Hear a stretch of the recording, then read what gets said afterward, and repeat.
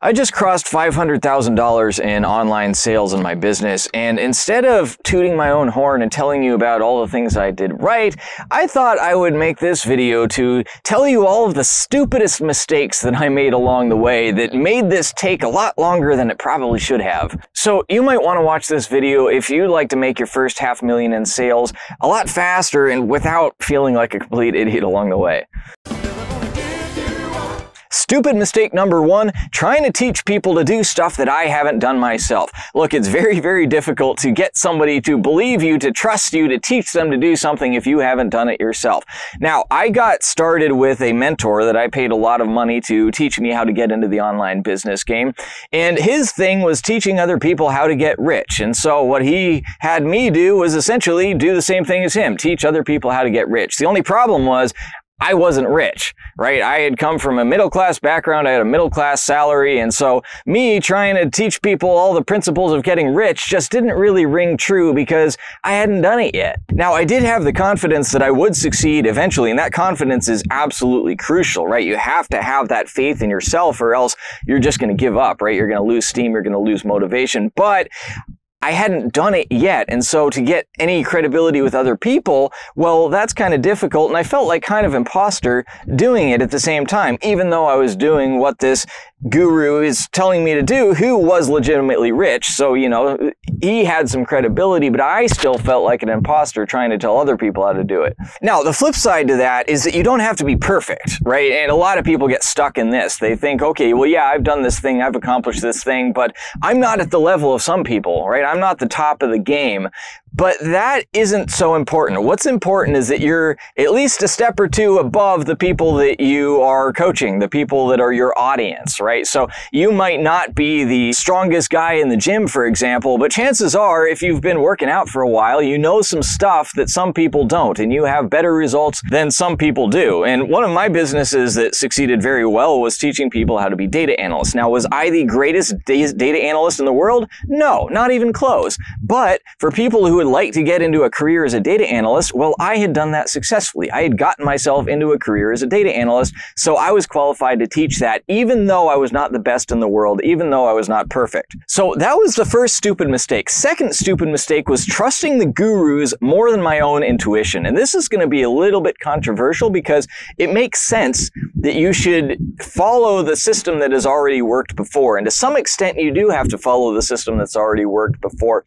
But there's also that inner voice that tells you what is your unique gift, what is authentic to you that people are going to resonate with. Whereas if you're just trying to copy somebody else, it might come off as inauthentic, and it works for them because they created it, because it's authentic for them. But if you try to do it, it might not work as well for you. Now, that said, I mean, you can kind of use that as a starting point, as a jumping off point, what the gurus are telling you to do. But eventually, you kind of have to develop your own voice if you really want to get anywhere.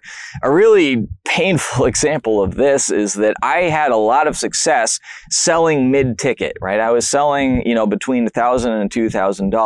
And all the gurus were saying, oh, you need to sell high ticket. You need to sell high ticket. And right, the mid-ticket model was that you do a webinar and you, at the end, a live webinar, and the end of your live webinar, you actually pitch the product, right? Whereas the high ticket model is you have some sort of training, some sort of webinar similarly, but at the end of the webinar, instead of pitching the product directly, you pitch to book a phone call with you or a member of your team, and then you sell them over the phone. And so I had a lot of success with the mid-ticket, with the selling directly off of the live webinar, and then I switched to the high ticket because that's what the gurus said that I should do. And I struggled with that for like a year and a half, and I never had the same level of results that I did with the live webinar, even though I kept going and going and going and trying to figure it out. And I think what it turned out to be was just that for my product and my offer and my audience, that webinar model just made more sense, right? Whereas the high ticket model, it works for some products, it works for some industries, and specifically the industries that the gurus are in, right? And like I keep saying gurus, I mean people that teach business owners how to be better business owners, or how to teach people to become business owners, right? It works better for their industry, and so they try to blanket that over every industry, and that didn't work for me. I really should have trusted my gut gone with what worked instead of just trusting what the gurus were saying. Which brings me to stupid mistake number 3, and that is to figure out what works and then stop doing it. Which is exactly what I did in this situation. If I just kept with that mid-ticket webinar model and scaled it up,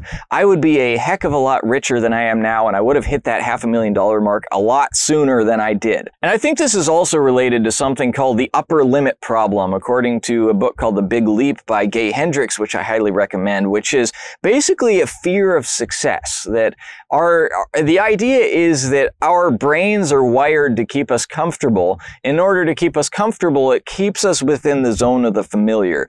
And then when we achieve a much higher level of success. Like for me, I went from never making more than like $7,000 in a month to all of a sudden I made $30,000 in a month, like right away. That was a huge leap. And so I kind of freaked out. Like my subconscious brain was saying, okay, something's wrong here, right? Like this is too good to be true. This can't last.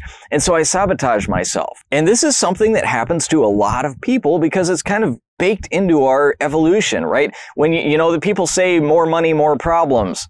When you get to a higher level, you have higher level problems. You encounter new problems that you never encountered before. Right now, you have to deal with different tax situation. You have to deal with people asking for refunds. You have to deal with chargebacks and how that affects your company. And there's like all this stuff that you have to deal with that you didn't have to deal with before. You have to deal with being more busy, fulfilling for a lot of people and keeping them satisfied. And so all of that is unfamiliar territory to you, and that part of your brain just the alarm bells ring and say, danger, danger, danger, get out, get back to the situation you were in before. And so you got to recognize that and you got to cut it off and say, okay, I know this is uncomfortable, but I'm going to keep going full steam ahead anyway. I realize this is just my brain trying to protect me, but I found something that's working and I'm going to keep doing it. Okay, stupid mistake number 4, try to advertise to everybody. This is a big beginner mistake that a lot of people make. They want to advertise to absolutely everybody because they think everybody should buy their product, and it comes from this kind of lack mentality that they don't want to niche down because that cuts off a possible part of their market and they don't want to cut off any possible sales, right? And the old adage that if you try to sell to everybody, you sell to nobody, that applies here. Now, when I started this, I remember the first ads I ever ran. I ran on, I believe it was Facebook, and I targeted the entire world, and I started getting leads for like 50 cents or $1, which, you know, if you know anything about online marketing, that's super, super cheap. And so I was so happy with myself. I was so proud of myself, and I was even like bragging about it to my followers on the internet. And eventually it realized that all of my advertising budget was going to Bangladesh. And so I was getting these dirt cheap leads from people in Bangladesh who barely spoke English, who didn't understand what I was doing, who sent me like weird questions on email suggesting that they didn't understand a word of what I had said and that had no ability to ever pay me. And so I had this email list full of people from Bangladesh that were completely useless to me. So don't try to advertise to everybody. Don't be afraid to niche down, especially in the beginning, right? Now, there's a time when you get so big within your niche, then you can expand your niche, right? Like a lot of people like to follow Tony Robbins. Tony Robbins is like everything about self-improvement Tony Robbins does, whether it's business or it's health or it's relationships, like he does everything.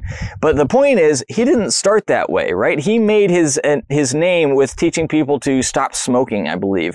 And then he gradually, once he got really big in that space, he gradually expanded it to other things. And now, after years and years of doing this, now he has this big, broad range. Now that he has a ton of name recognition, people trust him. But you probably don't want to do that at the beginning. Now, stupid mistake number 5 is to try to focus on a whole bunch of stuff at one time. This is another big rookie mistake I see a lot of people making. They want multiple streams of income, right? That's the thing. And so they're trying to build out these multiple streams of income all at the same time before they even have one stream of income that's working, right? And so they're splitting their focus among 10 different things. And, you know, whereas any one of those things is fairly difficult, right? It takes some time, it takes some energy to figure out, and they're never going to get any of them if they don't focus on one. I made this mistake when I started. I was trying to focus on creating a product, and then I was running ads, and then I was doing a YouTube, and I was doing a podcast, and I was doing a blog, I was doing a Facebook. It's like I had so many things that I was spreading my attention over that I wasn't able to give very much focus to any one part of that, and so all of them sucked, pretty much. Now, eventually I kind of figured out which ones I liked best, which is okay. I mean, if you want to try that at the beginning, knowing that you're going to cut out 90% of it eventually, but don't try to focus on, omnipresence. This is a thing that the gurus tell you to do. You have to be omnipresent. You have to be on all channels. Okay, that's great if, you've been in the game for a while, if you've mastered one channel and now you have a team that can help you with the other channels. But if you're trying to do this all by yourself before you have any sales at all, that's just a recipe for failure. So I hope you're smarter than me. I hope you don't make any of these mistakes. And if you'd like to see what I did right, what I actually did to get to $500,000, check out this video right here.